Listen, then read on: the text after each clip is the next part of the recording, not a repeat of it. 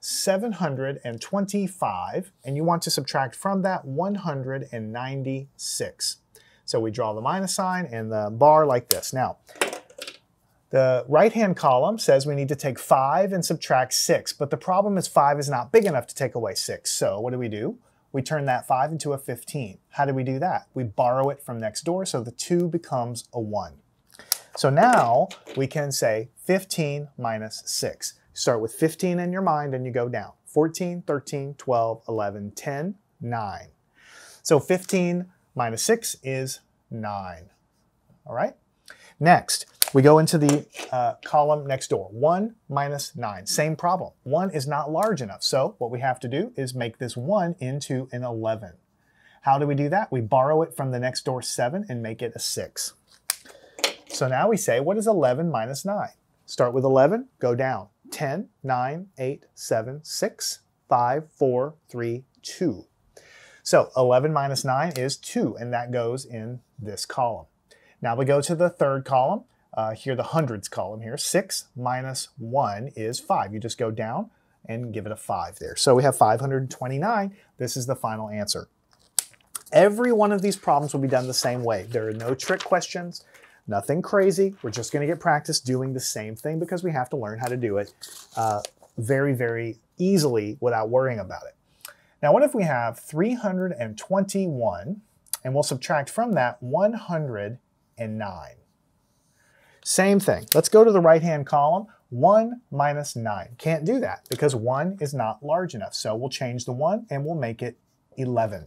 How do we do that? We take it away from the next column. The 2 then becomes a 1. Now we can say 11 minus 9. So then we start with 11, go down.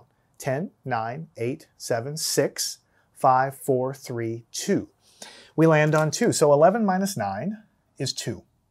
Now the next column, 1 minus 0. It means we start at 1. We don't take away anything, so we still have a 1. Now we go to the next column, 3 minus 1. Start with 3, you go down by 1, and you land on the number 2. So the answer is 212. Okay, great. Let's keep going and getting more practice. What if we have 745 and subtract from that 152? Minus sign like this.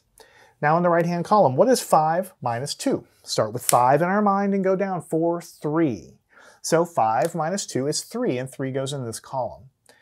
Now we have 4 minus 5, but we have a problem because 4 is not big enough to subtract 5, so we turn the 4 into a 14. How do we do it? We borrow it from the next door 7 and make it a 6. Now what is 14 minus 5? Start with 14 and go down. 13, 12, 11, 10, 9. And we land on 9. 14 minus 5 is 9, so the 9 goes right here. Now in the next column, 6 minus 1 means we just go down from 6 and turn that into a 5. 6 minus 1 is 5, and we have 593. That's the final answer.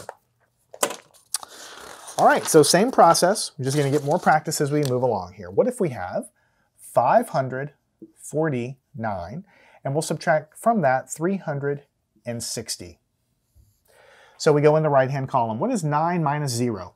We start with 9, we take away nothing, so we are left with 9. Then we go 4 minus 6, but we can't do that because 4 is not big enough. So we change that 4 into a 14. How do we do that? We change the 5 next door into a 4. We borrow from the next door. What is 14 minus 6? Start with 14 and go down. 13, 12, 11, 10, 9, 8. And we land on 8. So 14 minus 6 is 8, and so 8 goes in this column. Now what is 4 minus 3? You probably know the answer, but start with 4, go down, 3, 2, 1. We land on the number 1. Makes sense. Start with 4, subtract 3, you're going to have 1 left. So the answer is 189. All right, great. Let's continue on here. What if we have 830, and we'll subtract from that 710. Now in the right column, 0 minus 0, you start with nothing, you take away nothing, you still have nothing. 0 minus 0 is 0. 3 minus 1 is very easy. Start with 3, go down by 1, and you get to 2. 8 minus 7 is also easy. You probably know the answer, but if you don't remember, start with 8, go down. 7, 6, 5, 4, 3, 2, 1. So 8 minus 7 is 1. Makes sense. You start with 8 and you take away 7, you're going to have 1 left. So the answer is 120. We didn't have to borrow anywhere in that problem. because all the numbers on the top were bigger than the numbers on the bottom, or equal to in the case of the 0. Now we have 457, and we'll subtract from that 329. All right, so what do we do next? We look in the right column, 7 minus 9. The problem is 7 is not big enough to take away 9, so we change that 7 into a 17. In order to do that, the 5 becomes a 4.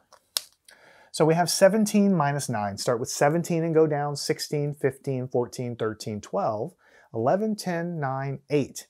So we say that 17 minus 9 is actually 8, and so 8 goes in this column. Here, 4 minus 2. You all know that 2 plus 2 is 4. So if we start at 4 and we take away 2, what do we get? 2.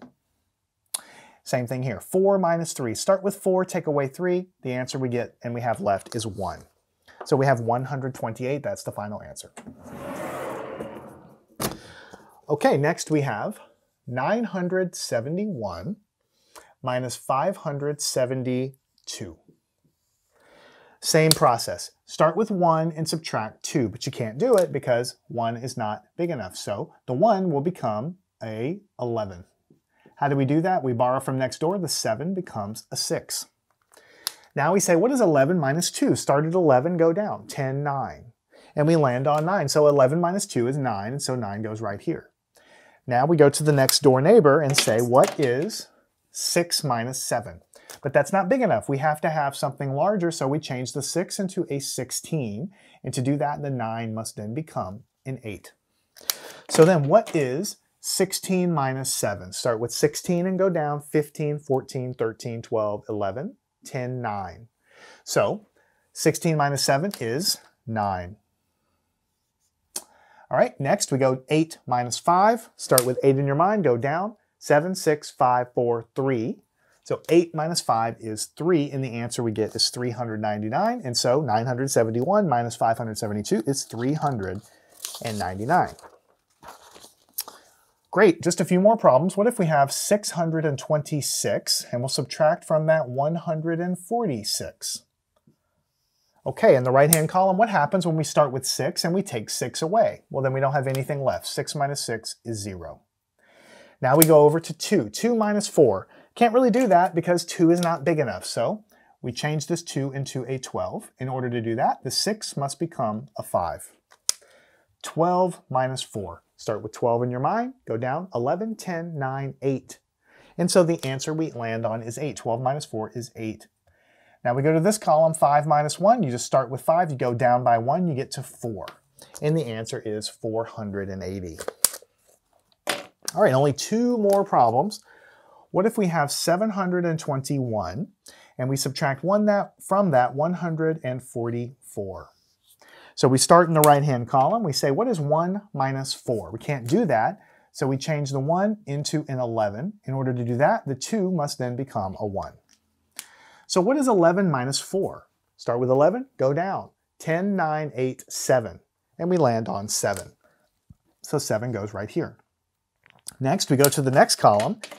Let's say, what is 1 minus 4? We can't do that because 1 is not big enough, so the 1 becomes an 11. In order to do that, we have to borrow and make the 7 a 6. So then we say, what is 11 minus 4? Start with 11 in your mind, go down. 10, 9, 8, 7. And so the answer is 7. 11 minus 4 is 7.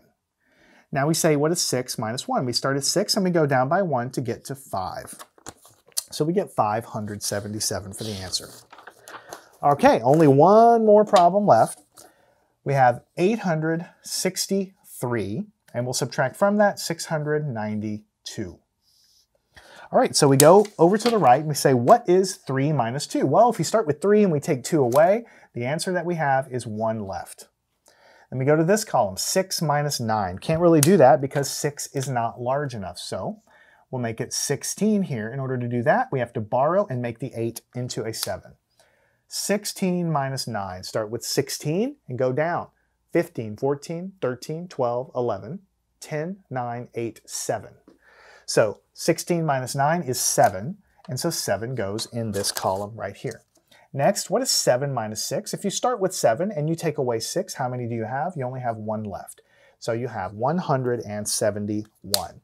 So in this lesson, we have gotten a lot of practice with subtracting 3-digit numbers. You can see sometimes you have to borrow, sometimes you don't have to borrow, also called regrouping. Sometimes when you regroup, you only have to do it 1 time, sometimes you have to do it 2 times. It all depends on the problem. So you work very slow and carefully, be very neat with your work. I want you to practice all of these, make sure you get it, and then follow me on to the next lesson where we're going to continue practice subtraction of 3-digit numbers. Learn anything at mathandscience.com.